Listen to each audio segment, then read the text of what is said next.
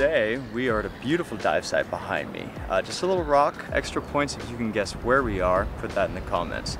But I get asked this question all the time, is how do you find dive sites? How do you know where on a dive site to go? How do you do that safely? What kind of equipment do you need? How do you pump tanks? All of these questions we get asked all the time, and I thought today was a perfect opportunity to address those questions and to encourage you to go out there and just explore more and add some of your own dive sites onto the map.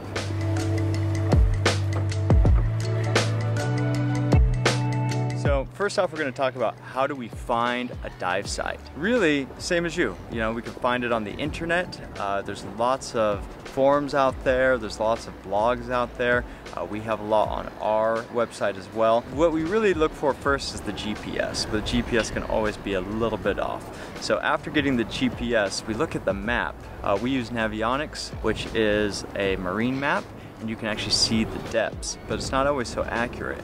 So a lot of times what we end up doing with Sylphia is just strafing back and forth, and we look for those jumps in depths beneath the boat, because that means that there's some sort of structure beneath us, and fish love structure. They love structure because that might mean it's a bommy, or maybe it's a wall, or a wreck, something where that they can hide behind, or a lot of times it's just current flowing through the structure, which sharks love as well because it helps them breathe. So if we're not going to look for the jump in depth, we also use our dive dinghy. That'll actually show us the bottom topography, like a 3D map. It's a great way to find wrecks, especially to see that jump really quick. And then of course just talking to people, word of mouth. Every time that we're heading to a new area, we're not shy. We put it out there, like who knows where the good dive sites in this area. Talk to your local dive shops, join local forums, and find buddies that have a little bit of knowledge as to where you should go. So we're going to talk about what kind of training you should have if you're going to go out there and dive on your own. A lot of divers just go with dive companies, and that's okay. That's great. If you go diving once a year, you're on a dive trip, dive vacation, do that, do exactly that. But if you are now like, hey, I want to dive off the beach and I want to like explore a little bit more, just me and my partner, then here's the kind of training you need. Would recommend advanced, but furthermore, I would recommend to have the underwater navigation specialty. That's really going to teach you as to how to read underwater as you're going. You're going to learn about using a compass, how to find direction and how to follow that compass to make sure you get back to the boat. You're going to learn about looking at the bottom topography, whether that's a sloping reef, or when you pass that bommy, you know where it is, or just simply keeping the wall on a wall dive on one side of you and then turning around and keeping it on your other side of you. Using the position of the sun above you to help know which way is east and west. All of this is very important, because the most important thing I can tell you about diving by yourself is getting back to where you started, getting back to the boat.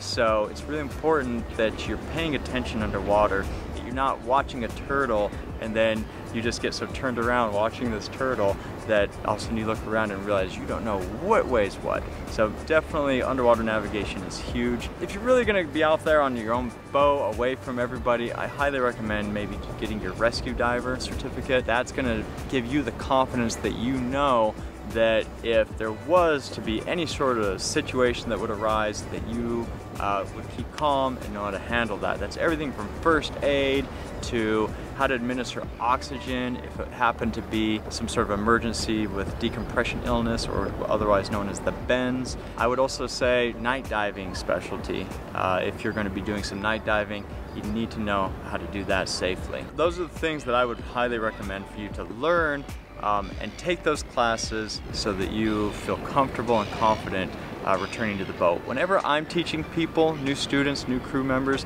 while I'm diving, even at the beginning stages, I always say, hey, do you know where the boat is? And I look for them to start pointing it out, because it's a really important thing to learn early on, that you need to know where you just came from. Diving by yourself and doing it safely, it really just starts with a good buddy check. Just remember, it's just you and your friends out there, and so many problems underwater can be fixed before you even get in the water with a good buddy check. So that's the begin with review and friends. You're going to check their BCD, their regulators, their weights. You're going to be checking enough that they have enough air, and then a final okay.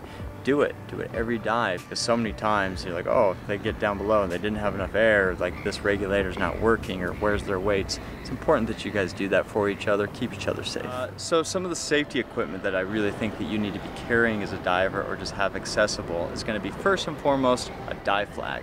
You're going to want to have that up so that if in case there happens to be another dive boat or annoying jet skis or whatever might be in the vicinity, that they know you have a diver down and they're not zipping over the divers' heads. So put your dive flag up every single time. A lot of times we're hundreds of miles from the nearest human, but it's just a good habit to get into. So always just put that one up. Other than that, safety sausage, or which known as a diver down flag or a surface marker. You're gonna want to make sure that you have that. As far as equipment goes, that is the most important, because that is gonna be your lifeline to making sure that your dinghy or the boat sees you. You have to understand that when you surface from the dive, if you don't come back to the boat, you are nothing more than just a little floating coconut, and it's really hard to see. So you need to put this dive flag up, and it's about 2 meters safety sausage, and that's going to be a big beacon where finally that they can see and direct, okay?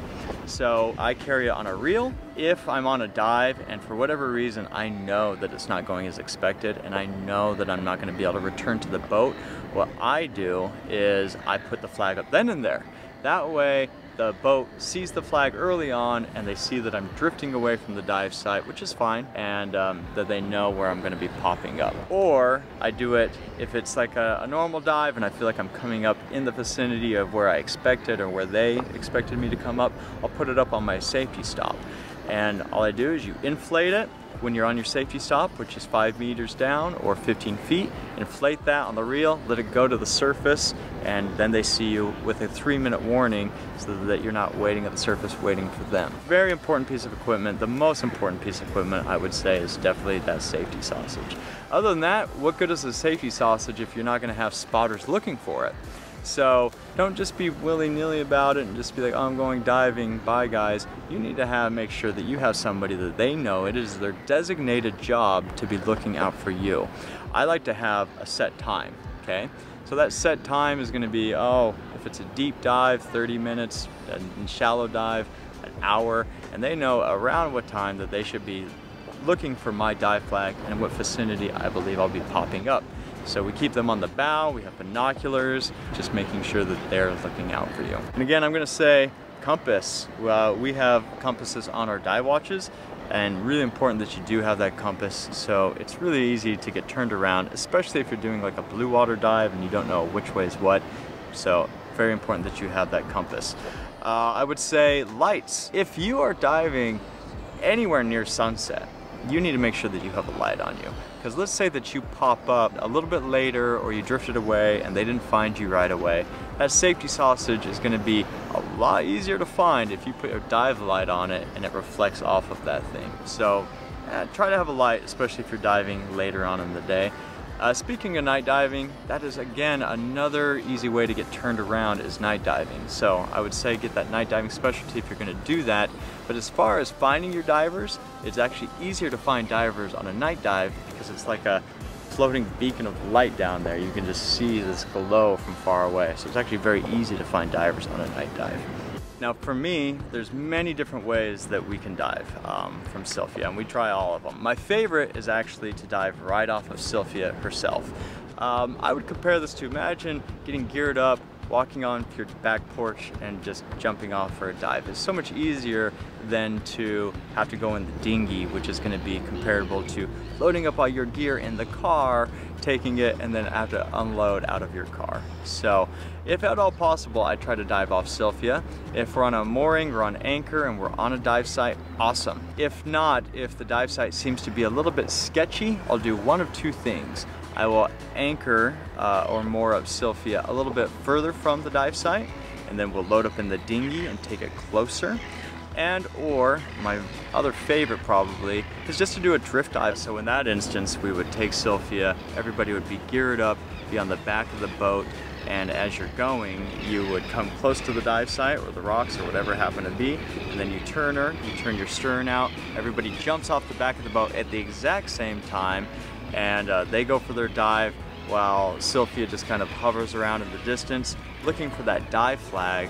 And then once we see that dive flag, we return and we actually put a long stern line out, and then I come around the divers, they grab that stern line, and then we safely get them back on the boat.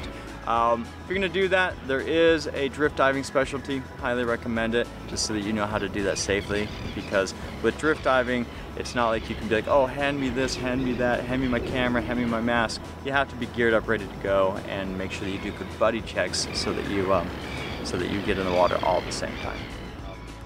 Additional equipment you're going to need is, of course, you're going to need to have your own dive gear. That's going to be obviously your own tanks, BCD, regs. You're going to need to have all of that, of course. But what's maybe not so obvious is to have a Save a Dive kit. Just nothing more than a little box. We like to have one both in the mothership Sylphia and as well as the dive dinghy. And this has saved our ass so many times. And it's going to be filled with things like mouthpieces, zip ties, hair ties, O-rings, and any kind of clip or wrench, Allen key that you might need, any tool that's going to be able to fix your equipment. Because nothing is worse than you get to a dive site, you're all ready to go diving, and then all of a sudden you realize that there's a problem with your equipment and you have to go all the way back, or even worse, skip the dive. So make sure you have all those things tucked away, ready to go. Other than that, oxygen, highly recommend it. It's your first combatant against anything to do with decompression illness or the bends, as they call it. So if somebody was to come up quickly or stay down in deco too long, and if you think that they might have some sort of decompression illness, you put them on O2 right away. Or even if they're really feeling sick, it's just a good thing to have on board. So if you're going to be off the map, have an oxygen kit for sure. And then, of course, now we're going to talk about compressor. How do we fill these tanks? How do you keep on diving? A compressor. It's true that you can just go to land and get your tanks filled from time to time if you don't dive that often.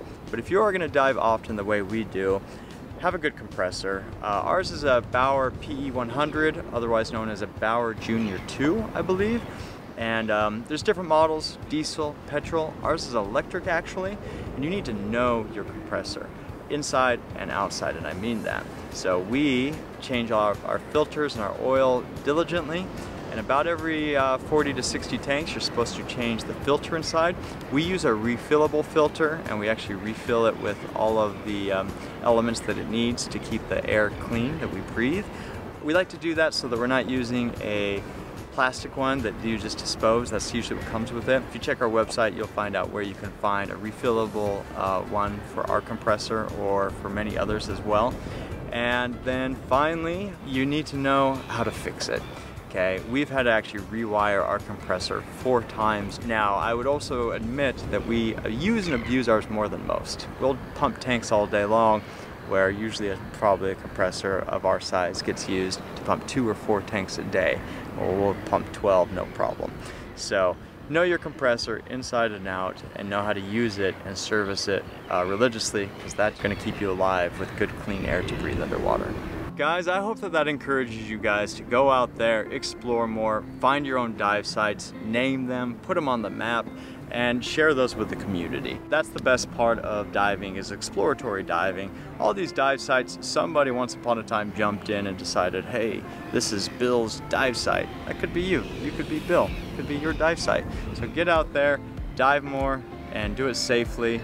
I hope that this has been really helpful for you. If you've found or thought of anything that we didn't mention, some tips and tricks of your own, don't be shy, put those in the comments. We'll go through those, we'll answer any questions that you might have about diving on your own.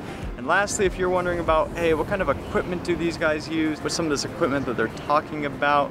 Where do I buy it? That's all gonna be on our website, expeditiondrenched.org.